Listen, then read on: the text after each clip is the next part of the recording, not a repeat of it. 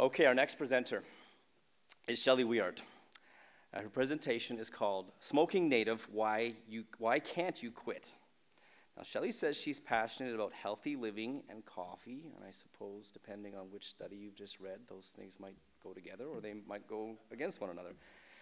She says that she cannot live without her girls, Kayla, Aubrey, and Harper. She can't live without books, and she can't live without podcasts, not podcasts. That would be interesting.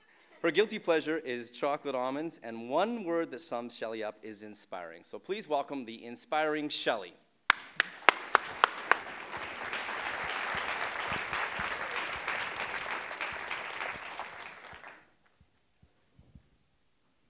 My name is Shelley Wiart, and I'm the founder of Women Warriors, a holistic health and active lifestyle program that provides free fitness classes and nutrition education to women and children in Lloydminster with an Indigenous focus. I'm a former 10-year smoker, and I am passionate about helping smokers quit. At the beginning of every 8 weeks to Healthy Living program, I offer a smoking cessation seminar.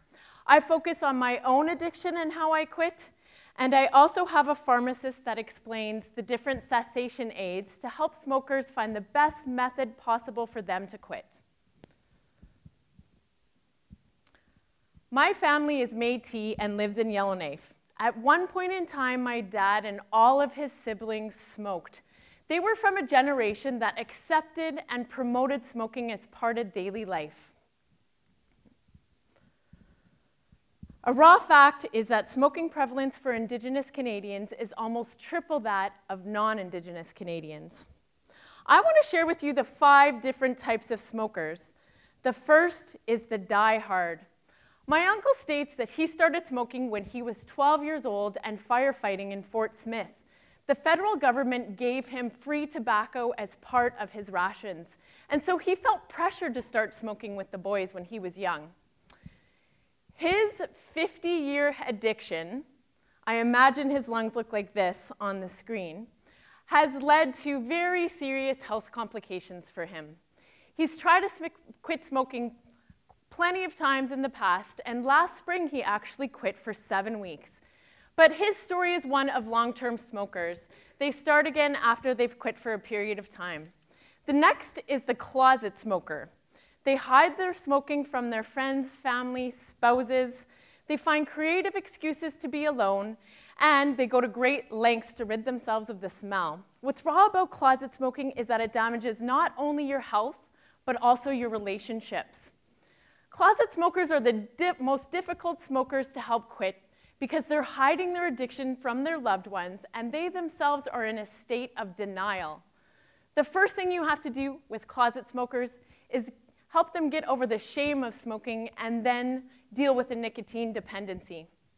The third type of smoker is the mentally ill. My uncle struggles from schizophrenia, and nicotine has been known to help alleviate some of the symptoms and provide relief from the side effects of antipsychotic medications. According to the Center for Disease Control, adults with mental illness are 70% more likely to smoke. The fourth smoker is my friend Chris. I call him the last vice smoker. His mentality as to why he smokes is he doesn't drink and he doesn't gamble. He can't quit everything. He represents the raw data that 57% of First Nation adults on reserve or in Northern First Nation communities smoke daily or occasionally. Finally, it's only fair to turn the lens on myself. I am the party smoker. When I used to drink, which was often in my 20s, I had a rye and Coke in one hand and a cigarette in the other. Smoking and drinking go hand in hand because alcohol is a depressant and nicotine is a stimulant. The raw truth about my addiction to both cigarettes and alcohol is that it stemmed from childhood trauma. I realized this link when I read Dr. Gabor Mate's book, In the Realm of Hungry Ghosts. For many addicts, their destructive behaviors like smoking or drinking are coping mechanisms and used for stress relief and or to numb themselves. I believe smoking is prevalent amongst Indigenous people because it's a coping mechanism for the intergenerational trauma suffered from residential school and their loss of culture, community, and identity. Pre-contact, the Inuit didn't smoke at all, and they did not use traditional tobacco in ceremonies. And now 58% of Inuit in the North smoke. Being effective in my smoking cessation seminars means understanding intergenerational trauma and Indigenous culture. An important cultural consideration is that tobacco is sacred and one of the 4 medicines given to Native people from the Creator. It is used in all kinds of ceremonies and used very often for offerings. So it's good protocol to offer tobacco anytime you seek advice from an elder or you ask for assistance from a community member. For one of my warriors in my program, it's been difficult to quit smoking because her husband is a drummer and he is constantly offered tobacco, so she has a supply of cigarettes all the time. The second cultural consideration is the importance and frequent use of traditional tobacco. It is used to pray, give thanks to the Creator and Mother Earth, communicate with the spirits, purify the mind, and heal the body. Different First Nations have different uses for tobacco and different ceremonies surrounding it. Intergenerational trauma may have resulted in a loss of these teachings where elders are unwell, not mentally and physically healthy.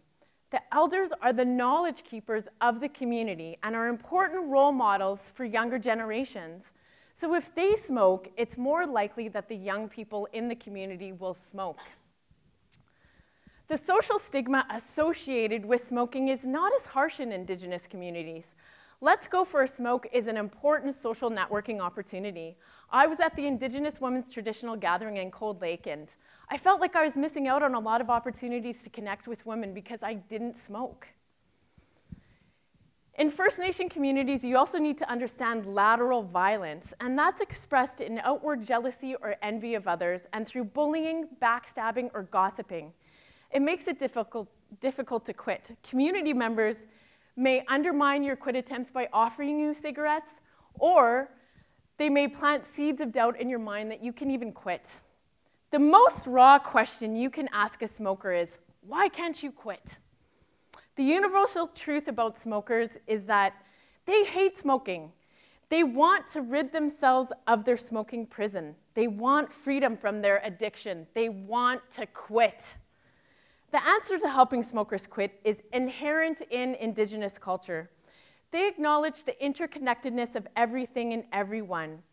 Overcoming addiction needs to be shifted from placing the onus on the individual to a community-oriented and focused experience. Hence, the creation of Women Warriors, a community that understands structural factors that lead to smoking and is culturally relevant.